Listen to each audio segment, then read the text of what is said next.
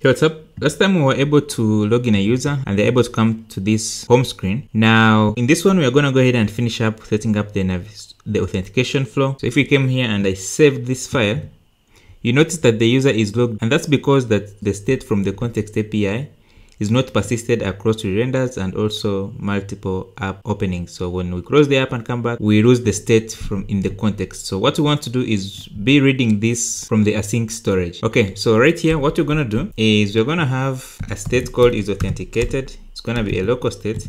So set is authenticated. So this one is gonna be use state, of course false by default. Then we're gonna have a use effect. So this use effect will be checking if we have something in async storage, if we have the user in async storage. Let's make sure we import this. So use effect. Actually, we might use context. We're gonna find out. So now in this use effect, we are going to now make a function to get the user. So inside the effects, we can't really do we can't really do an asynchronous function, but what you can do is actually call it and then define it to be asynchronous somewhere. So here you can have a const get user. It's gonna be async function. So in here now we can await. I'm gonna have a try catch. So here we can now await async storage get item user. Remember we set user on login success in the actions. So now if we have user, so we can say if we have user, then go ahead and return true. So set is authenticated to true.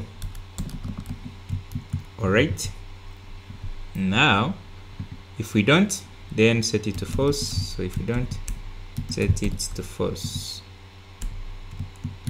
like that. This should be is authenticated. So let's define our user here. So this gets returned from the await.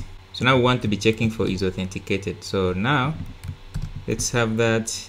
Then here we're gonna check if the user is logged in. Remember, this is a value that's gonna be coming in from context. So we want to check for it because when a user logs in, let's say from the login screen, this is gonna get updated. So we want to check for that, or when we have the user.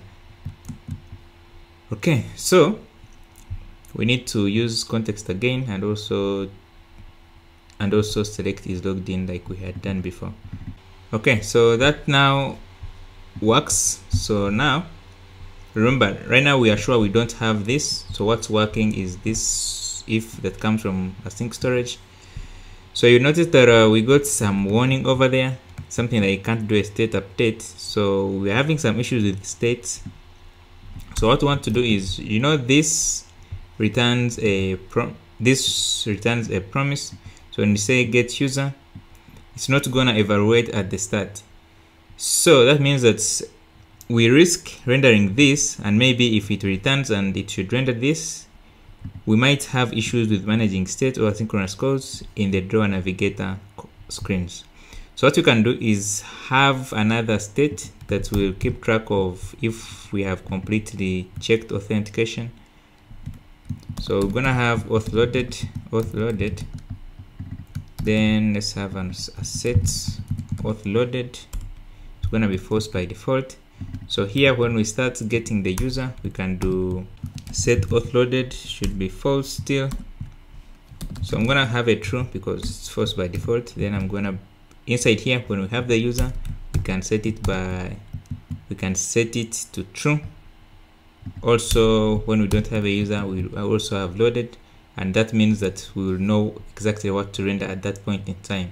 So here, instead of us returning the navigation container, I'm going to use these fragments here. Okay, so in here now we can check if auth has loaded. So you can say if auth loaded, then we are going to be showing this.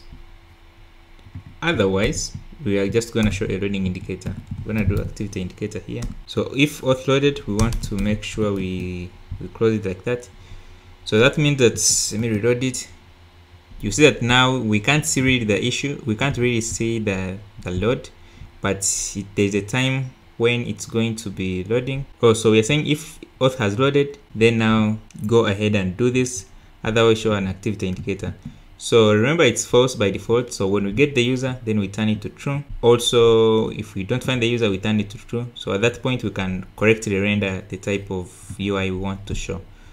So now this is good. This is working perfectly. Let's try to test out the login.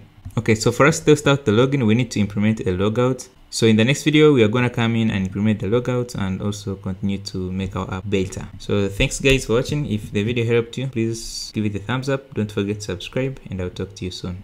Bye.